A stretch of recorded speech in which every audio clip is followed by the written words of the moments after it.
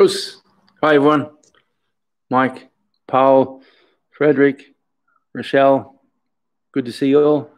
Thanks for coming along. Today I'm going to do a little bit of a reading, continuing on the section on kata from the new book, The Budo Blueprint, not the Budo Karate Masayama, but the Budo Blueprint, which is due out next year. And I think I showed you the cover.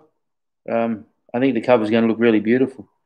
I'm looking for it again, but it never hurts to show you again.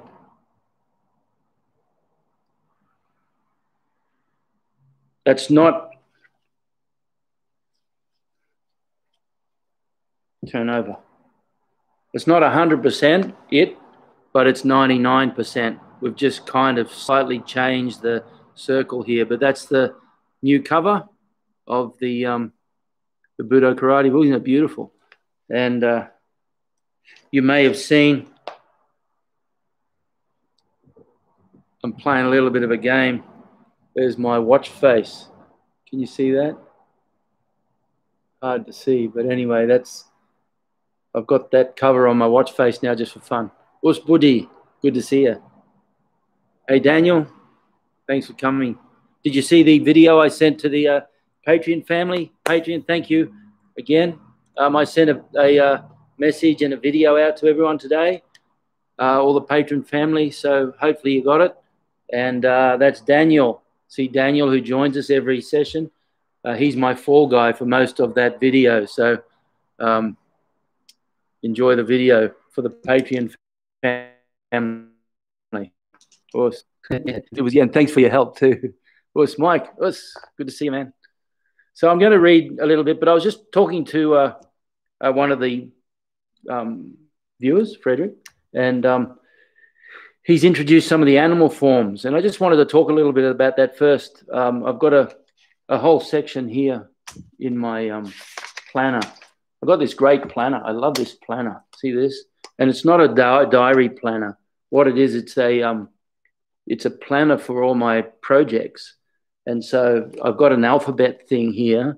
See the alphabet, but each of those divides up into projects. So this is a project that I'm doing called Soar and Bread. And here is training and a whole bunch of things. But anyway, I've got a section in that, which I'll probably include in the Budo Blueprint, but I haven't as yet. But I was just, talking to Frederick just earlier on about introducing animal forms and so on in the dojo for children and the value of it. I can't emphasize how really valuable they are. I'm just going to put the timer on here so I don't lose track because I've got to go to training at 4:30. Now, if there's a really interesting thing, Dave, good to see you. There's a really interesting, almost contrarian way of thinking. The best thing you can do for kids for martial arts is get them to do anything except martial arts. I know that sounds funny, but if a child grows up focused exclusively on a single sport, you have all kinds of problems later on, not even bringing into account the boredom factor and the psychological factor of the expectation of them. But physiologically and neurologically, if they're constantly doing the same thing over and over, if something a little bit outside that zone of action happens, they can really get caught and it can result in some pretty bad injuries, And so I was talking to my good buddy Mitch Kachonda yesterday. Mitch is one of our Patreon family. He's also he was one of my Uchideshi, and he was also a good Kyokushin tournament fighter, and he's an athletic preparation coach, very high level, I would say. If anyone wants to know anything about athletic preparation or needs someone to help him, contact Mitch. He may even turn up here today. Paddy, good to see you, man. But Mitch really knows his stuff, and we were chatting yesterday about it, and he said that in his world, he's part of what's called King Sports International. Ian King, I've mentioned him numerous times, I quote him in my book, KSI, look it up on internet, King Sports International. And they have a very similar way of thinking. And generally speaking, no matter what sport it is or what activity it is, if you can get children involved in soccer for the eye-foot coordination as opposed to eye-hand coordination, soccer, was Marco, good to see you, man. Gymnastics, because of the all-round strength conditioning that it gives. The martial arts in general, this is just not just for people doing martial arts, but to get into other sports. It's great for them to do the martial arts because it has such an incredible all-round effect on the neurology of the body. So soccer, martial arts, gymnastics. There was one more that I've forgotten. But anyway, the point is, get kids to do something other than the sport they want to specialize in, because it broadens. I call it, Mitch called it something else. I called it broad-based athletic adaptation, which isn't an original phrase. I read it in a book somewhere 30 years ago. And what it does is allows the body to adapt on a much broader base. And I know when I was a kid, athletics, track and field, that was the fourth one. When I was a kid, I grew up a nipper. For those non-Aussies, a nipper is a junior lifesaver. So they're little kids who grew up on the beach, and as they grow up, they become lifesavers, lifeguards. But during their childhood, they what they call nippers. And the nippers is a really highly developed industry in Australia. It produces athletes who even go on and win Olympic gold medals and so on. And I was a nipper. I was a pretty good nipper too, because I spent my whole life just running everywhere, track and field. I was a sprinter. I was a long jumper. I was a high jumper. I could jump over my height, but I was so short it didn't really help in the competition anyway, because all the other kids were already a foot taller than me. But the point was, I loved doing all this. And a nipper, man, I was a nipper from the first ever nipper tournament. For you Aussies, this might be a little bit of history for you. I won the first race of the first ever nipper tournament in the world. It was 26th of February, 1967 or 66. Can't remember. But anyway, and I was in nippers all the way to high school. And once you hit 12 or 13, you're not allowed to be a nipper anymore. But then I got into karate, you see, so I gave that away. But the point was, all that nipper, rugby, playing rugby league, playing track and field, running around all the time. It just gives you this incredible broad-based adaptation. Yeah, well, there you go. See, Lomachenko, Vasily Lomachenko, who's the greatest boxer alive these days. A lot of people are trying to nipping at his heels, but he's very good, and got him to do classical dance. And one of my friends and who trained with me, Yusuke Fuji, who became an all-Japan champion with the Kyokushinkan, he was sent to Russia, and he watched some of the traditional dancing of Ukraine and places like that, and it was so powerful and explosive. And then he compared it to the Japanese, and he thought, no wonder they kill in sport, because they have this amazing dance which requires them with incredible explosiveness. And yeah, there you go, basketball. And I'll tell you another thing about basketball, Paddy. For those who see Paddy Pinto from the Kyokushin Shuffle, he was actually a high-level professional basketball player in his day. And so he knows a lot about that sort of thing. And basketball, people who do a lot of basketball tend to grow. It tends to stimulate the bone tip growth when you jump. But Solsai used to say that the number one physical attribute that transfers most powerfully to fighting was what he called jump ryoku, or jumping explosiveness, because it transfers, that ability to jump explosively transfers better than any other attribute to fighting. And so if you can get your kids to do as many different sports as possible, and don't even look at karate as something that is a fighting art, treat karate and martial arts as another one of those 4 primary athletic adaptation activities. So you get them to go to karate, and I get my kids to do what we call, I spoke about it, the crucifix sparring, and it's just a game. Boom, boom. It's just a little game. They don't even treat it like fighting. They're not even allowed to treat it like fighting, because if they treat it like fighting, then the ego comes in and the competitiveness comes in, and they lose sight of building the fundamentals. That can come later on. Yeah, that sort of thing. The Cossack dancing and so on. Yusuke Fuji was watching these, not just the Cossacks and so on, but all the different types of traditional dancing in all the former Russian states, Soviet states, the Ukraine and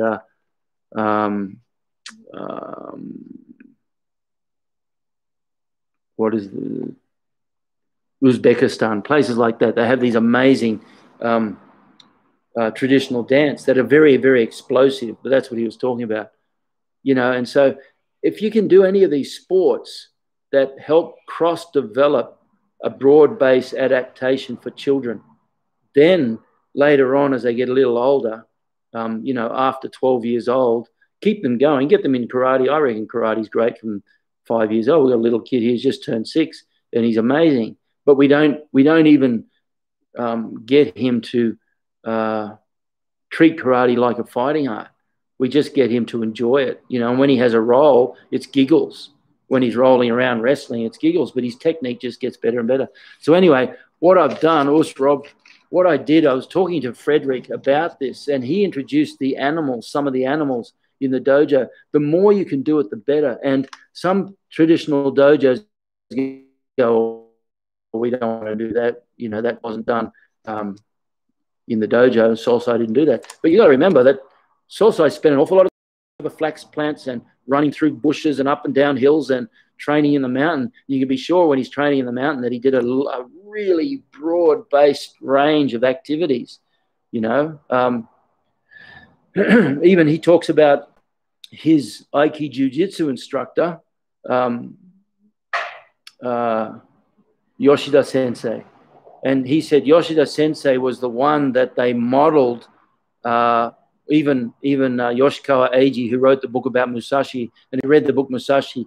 There's that scene in it where he's sitting there and some of the brigands are watching him, thinking they're about to attack him and steal his money. And whilst he's eating his food, he just goes, and he takes the fly in the air with his chopstick. Well, he actually, Yoshikawa Eiji, who wrote that book, got that from Sosai's Aiki Jiu-Jitsu teacher, Yoshida Sensei. And Sosai said that he was famous for actually being able to snatch a fly. He was the one who, not Musashi, he was the one who could snatch a fly with his chopsticks. And so these guys would spend time doing that. Sosai hitting makiwara and blowing out candles and hitting pieces of paper. All these things create a broad range of physical adaptation, which helps later on. Boss Torbjörn, good to see you. So what I've done is I've stretched. This is just a little thing. I haven't even put it in a book yet, and I think it'll probably go in Budo Blueprint. But I've just got general training and objectives, and I've also got a note that says exceptions always. And there's differences in the starting age according to what I'm talking about here. But I'm just saying respect the aging process, because as I get older, I really need to respect the training process. I just went, I had a minor surgical operation a couple of days ago, and I also got my blood tests done. And generally speaking, 90% of it was fantastic, and in fact is at the lower levels for someone much younger than my biological age. And that just, to me, just tells you that if you just do a little bit every day, man, I don't train as hard. If I'm training as hard as I am at 60 as I was at 20, all that tells you is I wasn't training very hard at 20. That's a stupid concept to think that you're going to train as hard at 60 as you are at 20. The only way you can do that is be a softie at 20. At 20, 19, 20. Well, I talk about it here. Let me go through this. So this is talking about adaptation for training at different ages. So pre-teens, you want to focus on flexibility and making training, the regular practice of training, a part of life. And the enjoyment factor and fun factor in the dojo is really, really important. Don't get them too seriously. It just puts them off. It's not fighting. You want to avoid the fear factor and the need. We talked about a game versus a mindset. A mindset is just enjoy and learn, enjoy and learn. If you get the A mindset where they're actually having to be competitive and compete too early, well then, I mean, there's exceptions to every rule, I know, but generally speaking, you want to get them to enjoy it so that they're enthused about continuing training their whole life. And you're talking about a broad-based athletic physical development. You develop the discipline and responsibility in children. That's one of the beautiful things about the dojo. And you create competition, but it's a fun sort of competition. So in the dojo, we'll do relay races and this sort of thing where kids are giggling as they go, but they're working themselves out.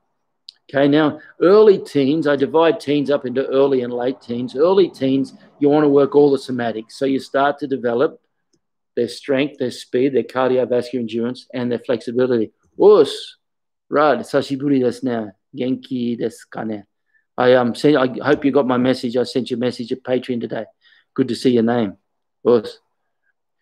So early teens, you want to work on all the somatics. You want to work the multi-sport activity. So like I was just talking about, and Mitch Kachonda pointed out to me that the best 4 sports, and it makes sense, soccer for eye-foot coordination as opposed to eye-hand coordination, track and field athletics, gymnastics, and the martial arts in general.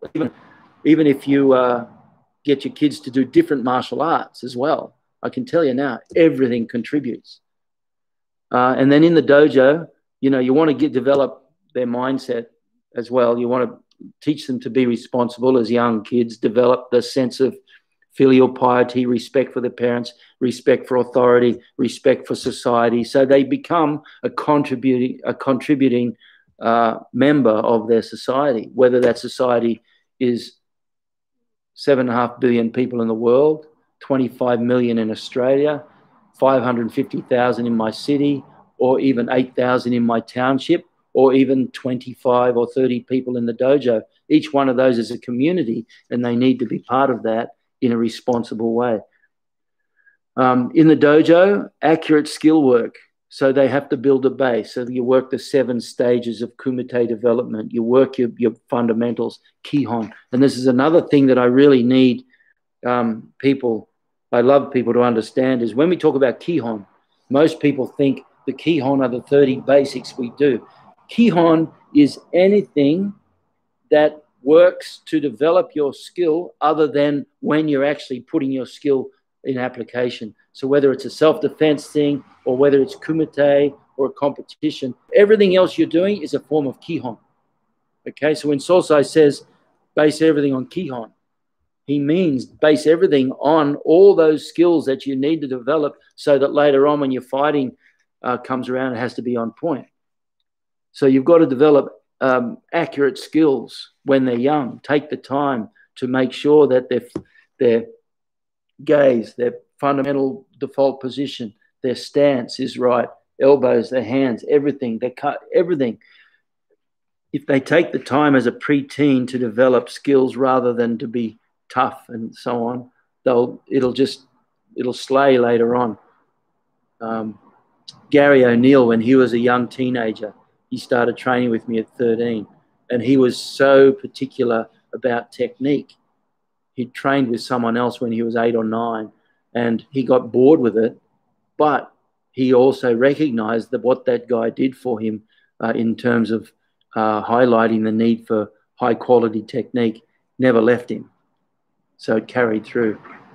Also, early teens you can develop a self-protection mindset. What's that? Well, especially young girls. I mean, it's a terrible indictment on society, but there are predators out there. And if kids do martial arts for self-defense, it's probably a little too late. Difference between self-protection and self-defense is self-protection is everything that happens before the physical confrontation. That's when the self-defense comes in.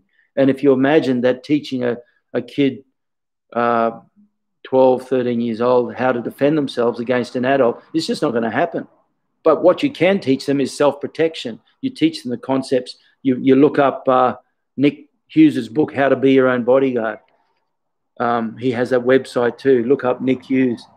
But that book should be required reading for everybody, How to Be Your Own Bodyguard. And that gives you a whole range of self-protection concepts. And kids need to be taught how to do things, you know, the bully busting stuff.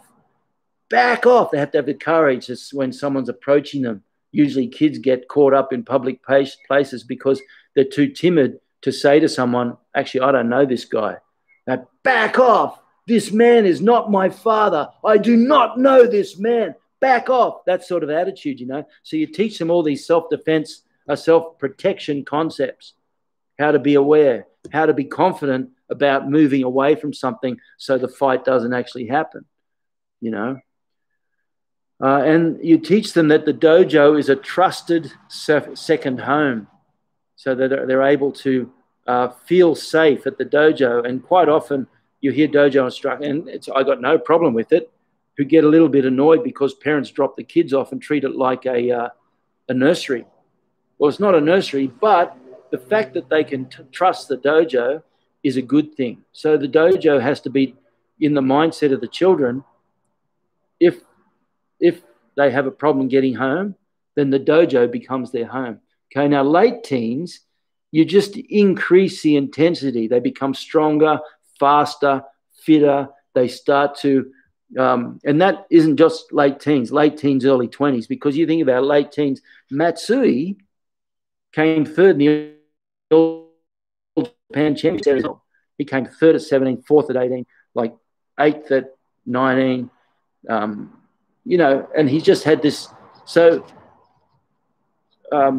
late teens, early 20s is kind of, I include them. It's so, and you late teens, early 20s, until you stop your tournament career. Some people stop their tournament career quite early, mid-20s, some late 20s, some early 30s, okay? But if you're fighting tournaments later than that, it doesn't mean because you're 38 or 39, you now have to wind back your training and train like a 40-year-old. If you're fighting tournaments and still there, you need to be training like a 20-year-old.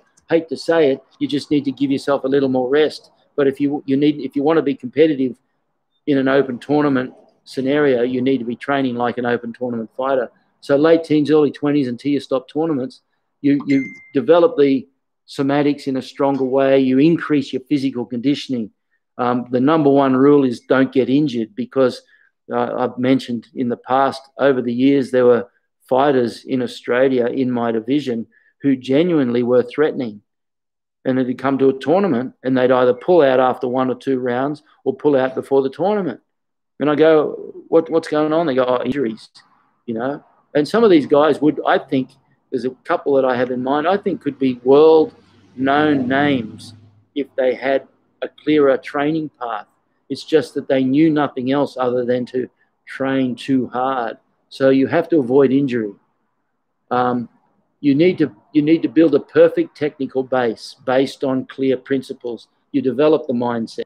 You understand the principles, the flows. How do you set up that beautifully trained kick that you've got? Your footwork, everything. And you keep asking yourself those magic questions. What did I do well? What did I do wrong? What am I going to do about it? What would I do to beat me? They're the magic questions. And that's the constant friend of the late teens, early 20s tournament fighters until you retire. And I don't have one here, but your logbook becomes central to that. And the other thing too is the logbook, you can't treat it like a book to read. You know, when you get a book to read, you tend to care for it because it's an investment and you want to look after it. You know, I have books going back, like my Masayama books. Some of them I bought in 73, 74, 1973, 74, and I've really cared for them. But a logbook isn't like that. You want to treat a logbook like a cross between a sketchbook and a notepad, and just abuse it. Just fill it up with notes and sticky notes and little signs and arrows, and it has to be worn out. You've got to wear it out. That's what it's for. And then when it wears out, get another one. And then later on, you line them all up. You'll have some beauties there. competition for late teens, early 20s until you stop tournament fighting. I mean, if competition is your thing, you need to be really serious about it. I mean, this is what you think about all the great names of Kyokushin that you can think of during the tournament era, and they're famous because of their success in tournaments. Andy Hoog, Matsui, Michael Thompson, Gary O'Neill, Wally, my student Wally Schnaubelt, Francisco Filio. You think of all the great names, and they're famous because they smashed the tournament training era through their late teens, early 20s until they retired. So tournament, the competitiveness of tournament fighting can really develop some fantastic qualities as long as it's tempered by the balance of being a good person. Like Salso said, being a good fighter, but without being a good person is just brutality. But being a good person without being able to fight is just what he referred to as impotence. Okay. And then also during the late teens, early 20s, until you stop tournaments, that's a time of education, not just martial arts education, karate education, but your own education. So you develop financial wisdom. You develop and plan your future. And I say financial wisdom because we all know the old thing that if you'd saved 10% of everything you'd ever made, you'd be a millionaire. And I know now that anything that limits my training is financially based. If money was no limit, Paddy Pinto, you asked these really good questions on your little survey the other day. And you asked, what would you do, or what would you do? And my response was, if money was no limitation, if money was no problem, then I'd be off seeking the greatest, in my mind, the greatest teachers that I can find, and I'd be at their feet training with them every day for a month or 2 months or 3 months or whatever. But we can't do that because we're financially hindered somewhat. Okay, so for late teens, early 20s, tournament fighters need to learn to take responsibility for their financial future. And learning financial, to me, it's a very important point. Learning financial responsibility and financial wisdom is very, very important. Also, and continue and establish, okay, so post-tournament 30s, maintain your body. No need to stop. You look after your body. Establish strong habits of regular training because habits are vital. In fact, I made a note of that today for another one of my books. Let me look it up, see if I found it here. Here we go. This is a note I made. Habits that encourage and develop discipline and ownership have a powerful influence on my character. So that's an affirmation that I'm putting with one of the books later on. So these habits are so important, man. The way you clean your teeth, the way you sit down, the way you slouch, the way you drive, the way you eat, everything is a habit that is being formed at some stage. So the choice is you either form a good habit or a bad one. Post-tournament 30s, increase your spiritual interest, because what happens is there's always a void after tournaments. People go, well, what next? You know, especially kickboxing and things like that, because they don't have the depth of karate. They don't have the kata and the history and the learning and the development that goes on and on and on through first, second, third, fourth, fifth dan and so on. Without that spiritual element, there can be a degree of being lost. So through the 30s and 40s after you retire from tournaments is a time when you need to start to find your spiritual ground. Kata mastery and competition. If you want to keep competing, well, then do it in kata. Okay, you can't keep competing in full contact tournaments forever. Your body just gets broken. But you can compete in kata tournaments for another 10, 15, 20 years beyond tournaments. Okay, so develop your kata mastery. Take it deeper and deeper. And a dojo, which is predominantly tournament fighters, is very different in the nature and makeup of its training content to a dojo that is predominantly post-tournament fighters. You know, you've got to find that kata depth and meaning. Multidiscipline. Okay, so by that I mean all 5 ranges. In the 20s and 30s, there's nothing, if you're a tournament fighter, to focus on the tournament rules. So that means you can be stuck at range 1 and 2. But after you retire from tournaments, you need to get multidisciplined. You need to approach all the ranges. You cross-train. You might train with boxing.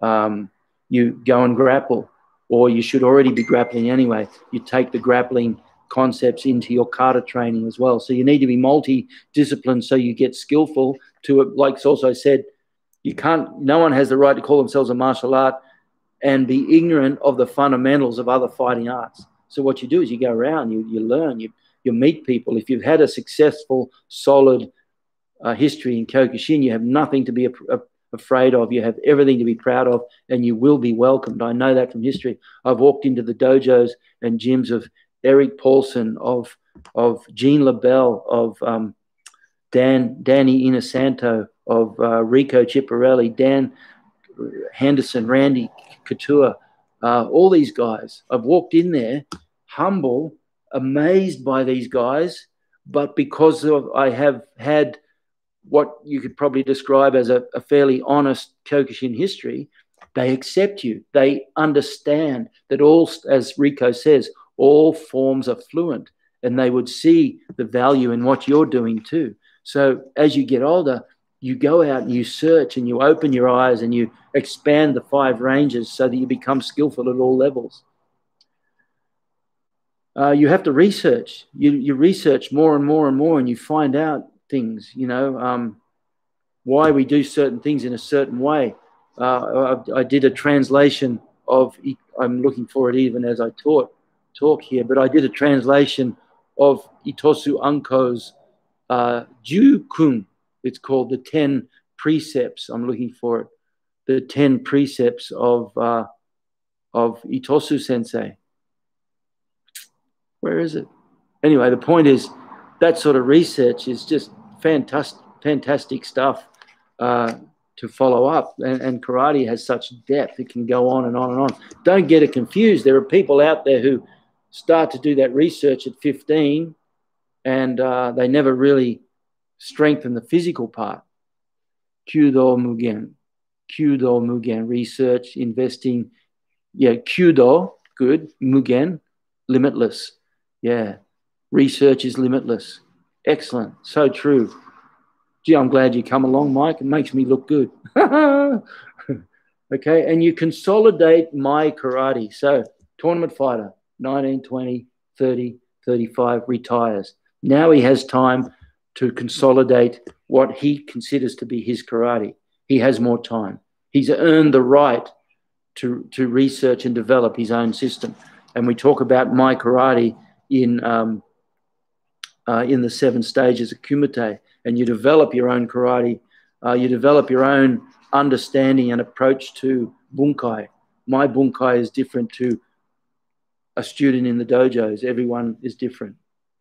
And teaching in your own dojo. So that's a time, if you haven't already started to teach at your own dojo, that's a time where you develop your teaching skills, all right, because you have to give back. I was talking again to Mitch, and I mean, I don't make any money out of my dojos. I'd love to, but every time I talk to someone about what I have to do to implement a way to make $10,000, $20,000 a month, it blows my brain, because there are so many compromises I'd have to make in terms of the quality that I want to achieve, So my dojos will always be a hobby thing. It'll always be a service. It'll always be an activity of love and returning back to what karate has given me, So you can start doing that in your 30s as well. And then in your 40s, once again, injury prevention and injury healing. You need to rest the injuries. You develop and understand and study and produce a healthy lifestyle. Once again, that earlier spiritual searching, you develop a sense of inner peace. You have to be able to overcome. I was talking to Rochelle about this today. You have to develop the ability to overcome the emotional reaction to things. You don't want to let emotional charges blow your mind every time something little happens, and the old saying, a saint who is sad is a sad, sad saint. If you're a 50, 60, 70-year-old man and you can't even contain yourself when a little old lady cuts you off on the freeway, or someone pushes in or bumps into you, down the street, well, then clearly you haven't learned much from your martial arts. So really, a martial artist has to be someone who has achieved a high level of inner peace. And that's a great time to do it after you finish tournaments. You know, where is it? I've got it's upstairs in a piece of paper. I've got this beautiful quote from Shakespeare. You know, in peacetime, you've got to be gentle and kind, but when it's time for war, you've got to rage like a warrior, you know, but you've got to be able to do both. Kata, mastery, and bunkai, you take it even further. The best kata people should be in their 40s and 50s because they've had time to really think about it and take it very, very deeply. You find a place in your life for regular martial arts training. If you're a martial artist, professional martial artist, well, then obviously it's very dominant. But for someone who has a family, who has a career, martial arts has to find its place. So you find what place the martial arts has. You have to take into account family, work, you know, all those things, your physical, your mental, your spiritual, your educational, your social responsibilities, your family responsibilities, your vocational responsibilities, your financial responsibilities. Well, karate has to fit in there somewhere. So that's what you do. You find that.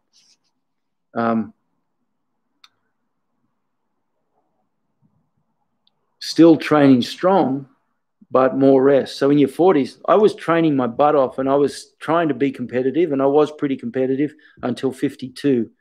And I think at 53, I had my knee injury. But until then, I was still, you know, doing all the training with the tournament fighters and everything and trying to be as competitive as I could be. The only difference was I gave myself more rest than them.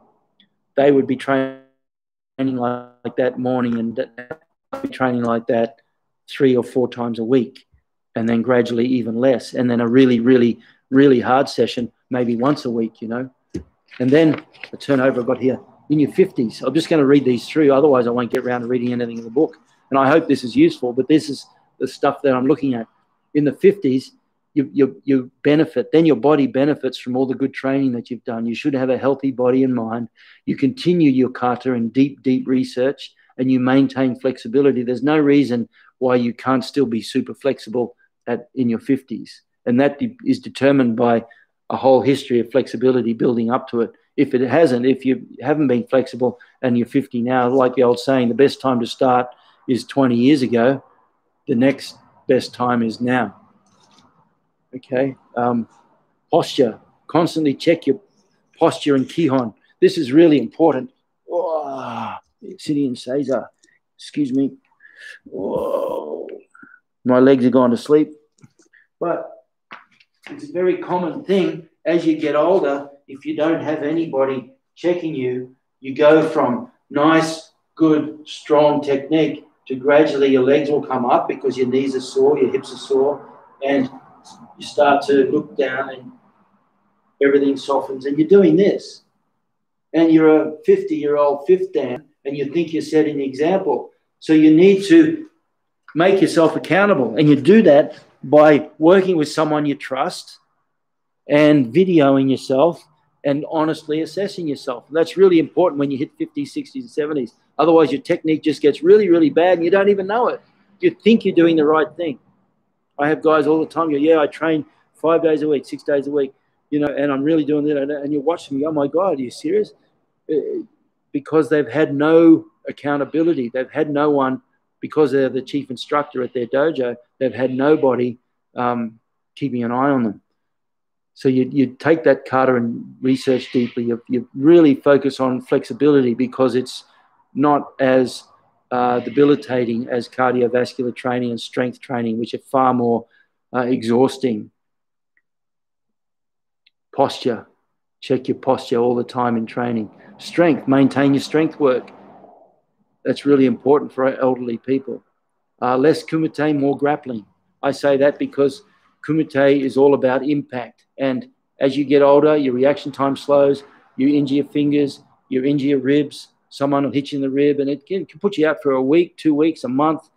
You get a thigh kick, your knee's never the same again. Your body just doesn't recover. So you do less impact sparring and more grappling. Why? Because grappling, you just be a lazy guy. Just go, yeah, just Go lazy, lie on your side, and well, if he taps you, well, if he gets the armbar, yeah, tap. You know, if he gets a choke on, just tap. There's no need to get injured. You just expand your karate in the areas that you weren't expanding when you were fighting tournaments and so on. The dojo, less hard training, pass that responsibility on to students. This is really important. I remember when I was a kid, there were 2 dojos in my town. Now there's 2,500. There are 2 dojos. One was a jiu-jitsu dojo, and jiu-jitsu was really strong and famous in the 50s and 60s. Then the instructors got old, and when they're in their 50s and 60s, they're a little older, a little fatter. And as a young kid, I walk in. I didn't even connect to whether this person was highly trained, highly skillful. I just looked at him and said and thought I didn't want to be like that. Then I walked into Frank Everett's dojo. Frank was about 35, and he was a machine. You know, former undefeated boxing champion. And he would literally in the dojo, he would get us to do push-ups, and he would just look around and decide when to stop because no one could do as many as him. He was inspiring. He was just, and I looked at him and thought, dang, that's the sort of person I want to be like, you know. So this is what happens in dojos when new students walk in. The older instructors need to delegate responsibility to the young fit instructors so they set the example for the new students. Okay, and in the 60s, flexibility again, spiritual. You take your spirituality more serious. By this time, you're retiring from work, you got more time. You can increase the amount of meditation, increase the amount of turning to find inner peace. That's really important. Kata, you know, kata increases the amount of training. You know, in the early days, kata would represent 5, 4, 3% of your training. But later on in the 60s, it represents 35, 40, 45% of your training. You reshape your kihon regularly. So in other words, you become accountable. In your 60s, you have to constantly check to make sure that the old man syndrome of the round shoulders, the round back, the eyes going down, the hand not pulling all the way back. You want to avoid that if you can. I always say, what's the best way to teach karate? By example, 100%. If you're not teaching by example, and I admit, you know, I love it when I have Ben Ajamian. He's my chief instructor at my dojo. And for all intents and purposes, I refer to it as his dojo, you know, and he's the young, inspiring, strong fighter, you know. If I can't do a technique by example, I get Ben. But what I do lead by example, as Mike says, is I train regularly. I train pretty well every day. And I have this dojo here, and guys come in most mornings, a couple of days a week, and we train, we roll, we analyze stuff. Oh, and Patreon family, thank you and everything. I'm setting 12 dates for the Zoom to come up this month. So we're going to get all those Zoom sessions out of the way for Patreon family, which means we go on Zoom and we have one-on-one. If you're the only one there, great. If there's a few people there, doesn't matter. We'll share the time. And you have opportunity to ask questions, clarify technique, or clarify anything that you want to clarify. But I'll be in touch with my Patreon family about that with the dates. I just have to clarify one thing because I've got to go to Cairns for a 3-day a meeting to finalize the book production. But once I sort that date out, I'll know the exact dates. Thanks, Mike. Yeah, Ben's a good guy. He's been with me since he was 15. He's 33. And I have to say that I have zero concern about putting full responsibility on him. If I had to do a seminar and I couldn't turn up for the seminar, I would say, Ben, you do the seminar. And I cross my heart and hope to die. People would not be disappointed. Yeah, he's fantastic. Yeah, good point. See, it's all about, like Mike Lawden says there, it's all about setting example. So in the 60s now, we continue on. You have to reshape your kihon regularly. So you have to have your kihon checked. And you have to, by reshape, not only check, but also adjusted. Because there are certain things in kihon you won't be able to do at 60 and 65. And that's particularly the explosive kicks. because your hips and knees often are compromised. So you've got to reshape it. You've got to work out how you can do those techniques that are that take your age into account. Okay, and then also administrative contribution. So in your 60s, if you can't train regularly, you think about all the great tournaments and everything. Quite a lot of them are organized and assisted by older people who are giving back through administration, and that administration is really wonderful. I know people say, I don't want to do that, but the fact of the matter is we are training in karate today because somebody took time out of their life to offer administration and make Kyokushin available to us. So we owe it to the next generation to pass that baton on. Us, Chris Fox, good to see you. Raj, us, Shihan, good to see you. Okay, full ranges. Expand into unfamiliar territory. There you go. The full ranges, the 5 ranges, that is. Can't even read my own writing. So you continue in your 60s to expand into unfamiliar territory. Okay, so if you've never grappled, doesn't matter, at 60, I'm in my 60s, and I still grapple with the 17, 18, 25-year-olds, and I do my best.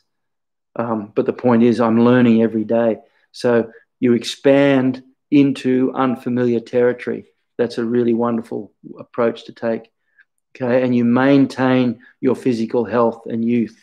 So whereas in your 20s, it might have been 60, 70% physical conditioning because you're fighting tournaments. In your 60s, you reduce that very carefully to avoid injury, and you train regularly and consistently more than really, really hard. It's not those really explosive, big, hard sessions that make the difference. It's the consistency that really counts. And in your 70s and beyond, and for some, they, you know,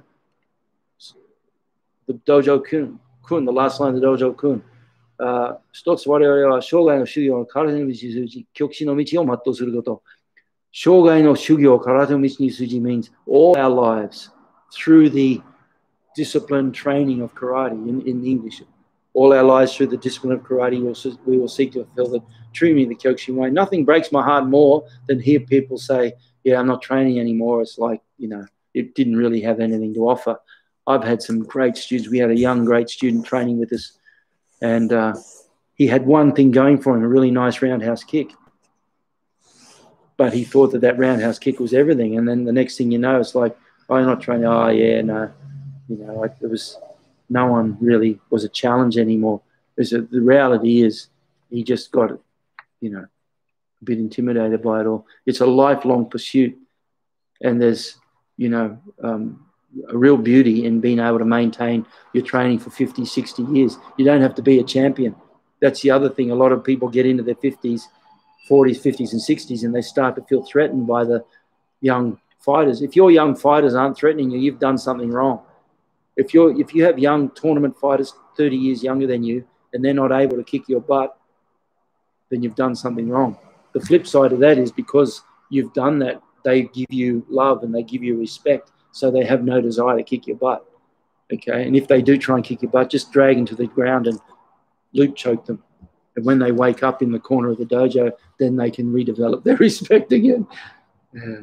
In the 70s and beyond, okay? So it's regular exercise, flexibility, just gentle exercise, daily exercise, teaching with humility and wisdom, all right? Have the humility and wisdom to know that you very well may be wrong. And then the new people who are coming through, have been training for 20 or 30 years, deserve a voice. So you need to teach with humility and wisdom. The spiritual side becomes central to everything. You know, you're at that age, your children are grown up. You don't have children to care for anymore. They've left home. I've got a racetrack outside my house. You know, they've grown up, and so you have more and more time for your inner peace. And at the end of the day, if you're not asking those questions, where am I come from? Where am I going? What am I here for? How do I go about it? What is the true meaning of life? Well, then they're the answers that you seek in your 50s, 60s, and 70s, and especially in your 70s, you have more and more time, because there's nothing more humbling in terms of There's nothing makes me think more about whether I'm doing the right thing or not is seeing someone in their 60s or 70s who still don't even have control of their fundamental desires. They still don't have control of their fundamental emotions. They still have no sense of inner peace, and they're still constantly seeking outwards, you know. And to me, I kind of find that a little sad, you know. Anyway, you know, that's a real lesson for me every time I see someone at that age who still hasn't learned the fundamentals of life. So at that age, you should be really going deep with your spiritual, your posture and health. Really, you know, you look at old people and what defines someone from a distance, whether they're old, when beyond a range where you can see their wrinkles and everything, is their posture and their health. If their spinal flexibility and posture is gone, that's when they start to get old. So as you get older, maintain. I've got one of the guys who teaches in Perth, Nigel Garrett. His mum died not too long ago, beautiful lady in her 90s, and she was a firehouse. She was unbelievable. She was energetic and moving and strong all the way until her 90s. You know, that's how it should be. Lead by gentle example. We've had Mike Lorden there and also Mike Clark say you lead by instruction. Well, as you get older, you think about Bobby Lowe. He led by gentle example. He was just the most beautiful man, you know, and he was Salsai's right-hand man. And in his 70s, you know, he led by example. I mean, I'd turn up in Hawaii with work, and then the next morning he'd turn up, hey, Cameron, and we'd go and do some training. And his training was beautiful and gentle. And as a personality, he was a beautiful, gentle man. Well, that's the sort of paradigm that we need. Humility and love become central. You have to be humble. I mean, an old person who's not humble is just sad, man. Administration. You teach less, but you keep the dojo energy youthful and strong. Okay, so your presence is there, and you contribute when you have something of value, but you don't try to lord over the dojo. You let the younger people run the dojo because your energy is different, but you provide a guiding energy to the dojo through your administrative contributions. In other words, as Master Jean LaBelle used to say, give the insolent people an attitude adjustment. Yes. When in doubt, Jean LaBelle used to say, when in doubt, choke them out. Just give them a little attitude adjustment with a smile on their face. And he was doing that in his 60s. Gentle man. I've grappled with him a number of times. And the guy could pretzel me. And everything he was doing was done with humor. He'd put something out. Oh, yeah. And it was so painful. And he's giggling. He'd go, relax, my friend. If you don't relax, I might break your neck. I won't mean to. It'll just happen that way. Relax and enjoy, you know. And he giggles, you know, and that's Jean LaBelle. But every now and then you get some smart aleck who was 20, 30 years younger who'd think they'd put it on the old man, and they'd wake up in the corner and wonder what happened.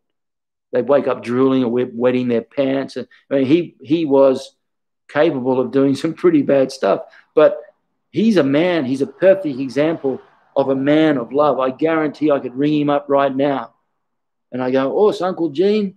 It's Cameron. He goes, Cameron, the wonder from down under. Are you in town? Are you coming to train? And I'd say, well, will you be there? He says, I'll be there if you'll be there. You know, this is Jean LaBelle. He is so humble that you could ring him up and, you know, he'd make you at home. Yeah, we won't talk about Jean LaBelle. Mike, isn't this the real fight in Budo, not against the other? Yes, 100%. Not just in Budo too, Mike, I have to say, in life. Everyone is looking for that something else. That's something else. You know, there's a beautiful, well, I don't want to sound, you know, proselytizing and religious, because some people don't like the word God. They confuse the word God with something that happened in church when they were a kid, because the guy in the pulpit really talked about God like hellfire and brimstone, but didn't really understand the nature of God, you know. But there is this beautiful, and God is just, you know, all those wonderful inner peace, love qualities that we're looking for. Okay, but that out of the way, there's this beautiful poem which goes, the child is busy with play. The youth is busy with his senses. And we can all relate to this. A child is busy with play. A youth is busy with his senses. The man is busy with worries. who thinks of God, yet he is the something else that all are seeking. Well, by God, you can transfer that into, if you don't like the word God, 100% fine, I'm okay with it, but you can transfer that into the sense of love, the inner peace, the equilibrated, centered state, our natural native state of inner peace and love. Well, that's what everyone's looking for. And you're right. This is what martial artists are looking for. That you look at martial artists, and the ones that really, really impress you they don't just impress you because they have really good technique. You walk away with a sense of humble respect, because they are something else. That as a human being, they're something else. There are some great fighters out there. As a fighter, there's no doubt that Conor McGregor was a successful fighter. And I don't know him personally. I heard he's actually not a bad bloke. But when you watch the antics in the fight press interviews and so on, well, you just hope for his sake that he's not really like that. I heard he's not. But, some fighters, you look at Mike Tyson when he was fighting. Yeah, you don't think you could have knocked him out? Yeah, in the first round I hit him and he whinged like a little girl. So I just like to hear that whinge so much. I just kept hurting him for 5 rounds because all I wanted to hear him was whimper like a little baby girl, and then I knocked him out.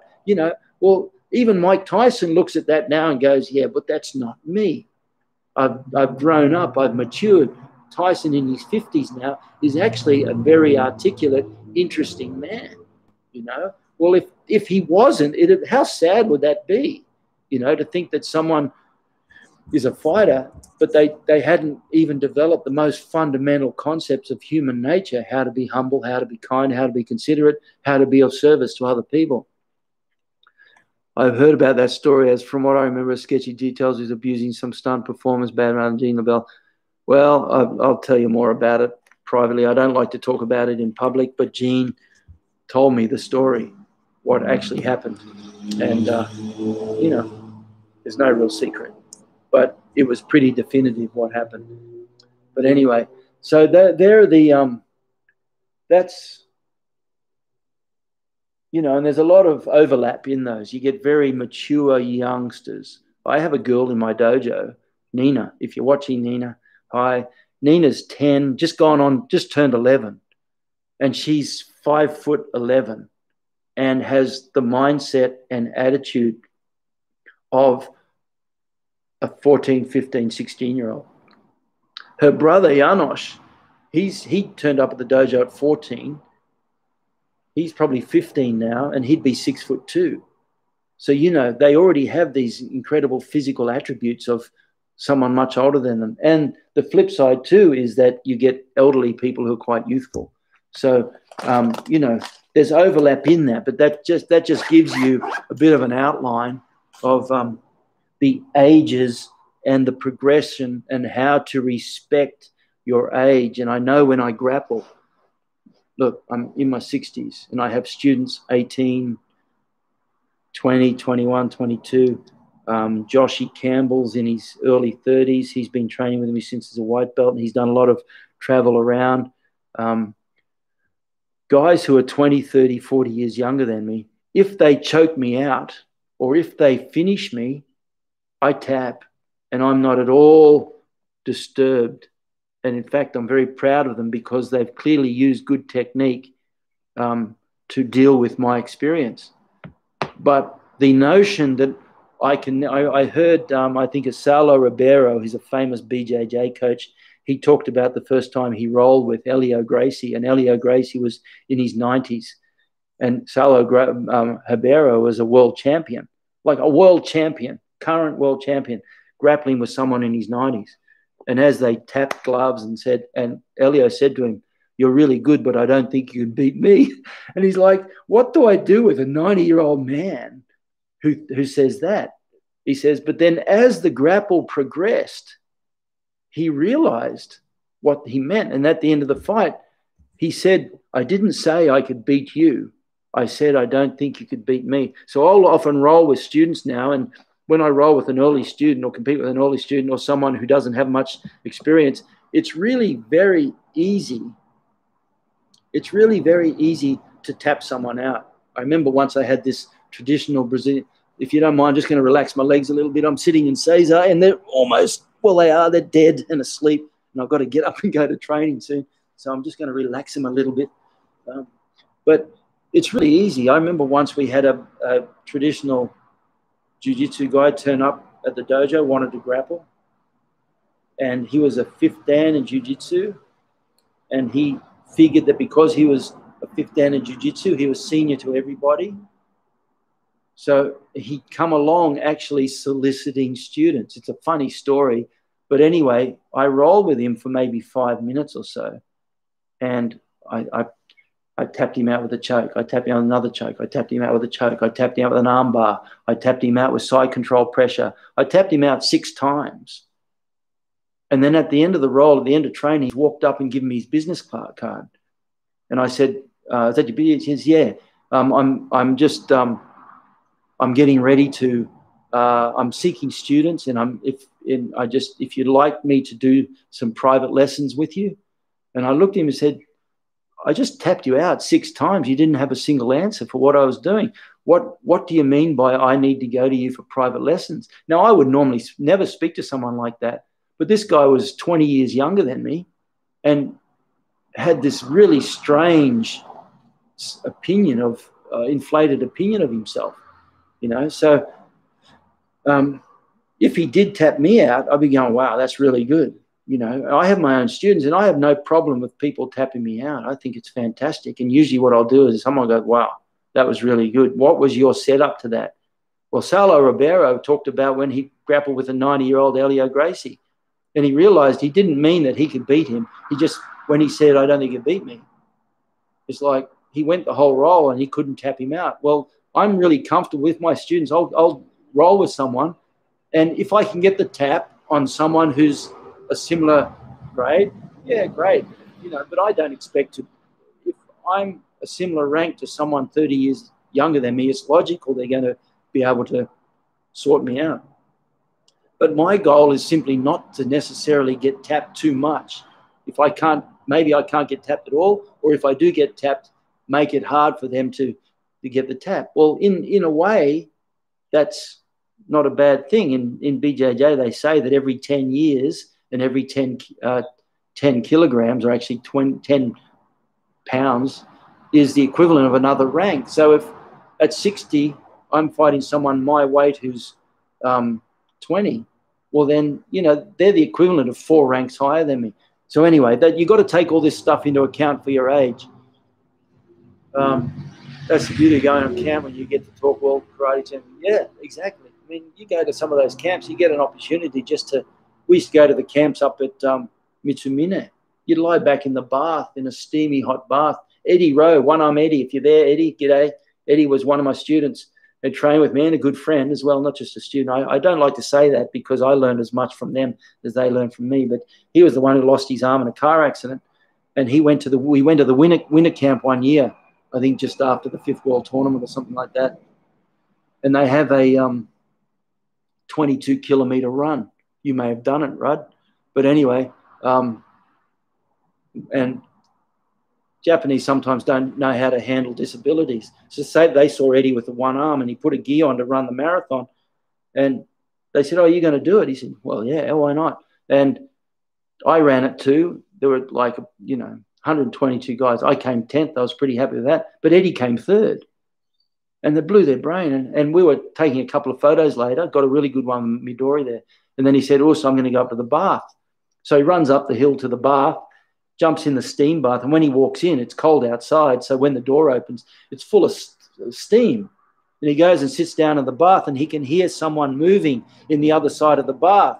So he's not sure who it is. So he just waits, the steam lifts, and it's Solsai. And he looks up and he stands up and he looks down. He's naked. He puts his hands in front, sits back down again. He didn't know what to do. But there he was in the bath with Solsai. And he had oh, you good boy. You Australia. Oh, good boy. He has this, there's Solsai. Well, those sort of opportunities are fantastic. Like Okamoto Tora, great guy. Tsukamoto, yeah, fantastic. I don't know Shimamoto, Takuma Koketsu. They're really, and they like being away from the karate world too, and they like being with foreigners because they get out of that senpai kohai thing. If you're sitting there talking to them, and someone walks in, they have to like, oh, shut up. They can't talk so much. So yeah, they love it. And, you know, so I had a whole section of my book that I was going to do, and I didn't even get around to it because we talked about that particular area of life, of training, where you have to take into consideration the ages, you know. But let me just read 2 sections of the book. They're very, very short, so it won't take long. One is on CTE, which is chronic traumatic encephalopathy. And it's just one paragraph that I've written about it, which I think is really important. And I think I wrote it because there was some stuff talking about it. And I started to do some research. I found some really interesting research. And there's an endogenous chemical. Again, I was talking to Rochelle about it. There's an endogenous chemical, or maybe chemical is not the right word. It's an endogenous, you'll tell me what it is, Rochelle, called glutathione, which is a tripeptide. Very interesting. And if the body could constantly produce an inexhaustible supply of glutathione, our body essentially wouldn't age, and things like brain trauma the body would virtually be able to beat itself. You know, when somebody overdoses on acetaminophen or Panadol, they take them to hospital and want to put them on a drip of N-acetylcysteine. And cysteine is one of the 3 tripeptides that produces glutathione. And cysteine is the one that runs out. So if you could supply your body with an endless amount of cysteine, you could keep producing the glutathione. And the IV drip of N-acetylcysteine can't stop the liver from, but if you are able to supply the body with an endless source that so that the body itself could produce sufficient glutathione, there are doctors that say that it's quite possible for the body to be able to equilibrate the overdose of chemicals, that the overdose reaction that kills the liver. And that's why people die from overdoses of Panadol. Okay, CT, let me just read this quickly. I'll just quickly check. Oh, bugger. I keep losing. Here we go. Okay, CT, chronic traumatic encephalopathy. It's really important in Kyokushin too, and in any martial art. And by the way, again, I keep digressing. That's why Kyokushin is so beautiful, because a lifetime in Kyokushin, you accumulate the same amount of head trauma that the average boxer or kickboxer might in a week of training, because of we don't have the headshots. So whilst it's one of Kyokushin's drawbacks, you don't necessarily learn to read the headshots. It's also one of Kyokushin's strongest benefits that allows you to train for a lifetime, is that avoiding that head trauma. Chronic traumatic encephalopathy, or CTE, has been studied for about 100 years, originally in boxers. It was first known as dementia pugilistica, a neurological disorder associated with head trauma that led to dementia. The term CTE was first coined in 1949 and has become more widely known today as a result of the work of Dr. Bennett Omalu. You might have seen that movie Concussion. If you haven't, it's really worth seeing. The work of Dr. Bennett Omalu on the effects of head trauma amongst professional NFL players, NFL athletes. In the early days, it was strongly thought to be only associated with boxers, but we now know it can be found extensively, but not exclusively, among athletes involved in any sport where deliberate or accidental blows to the head occur, and that includes Kyokushin. This is why I included it. That includes any contact sport, including ice hockey, soccer, especially a result of heading the ball, rugby, wrestling, boxing, MMA, kickboxing, and even Kyokushin karate. Any activity involved in repetitive head impact can lead to CTE. A real problem is that symptoms may not begin to show for many years, leading to some athletes still in training to believe that they are either immune to it or their sport is not dangerous, as some believe. Okay. That's a little bit about, where are we here? That's a little bit about that CTE. I think it's really important to keep that in mind. There's one little paragraph, and I'll call it a day because it's getting on. This is called kata and old age, and it's in reference to what we just did, where we're talking about the type of training that needs to be addressed, taking age into consideration.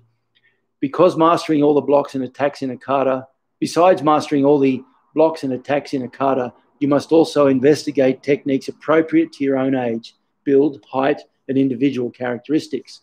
One of the first things to go as the years advance is the high-impact kumite that is a hallmark of Kyokushin dojo training. The spirit is willing, but the body just doesn't recover as quickly. So the experience of kumite becomes less frequent and less enjoyable. I mean, you can only go home so often after being bashed in kumite. Well, not even bashed.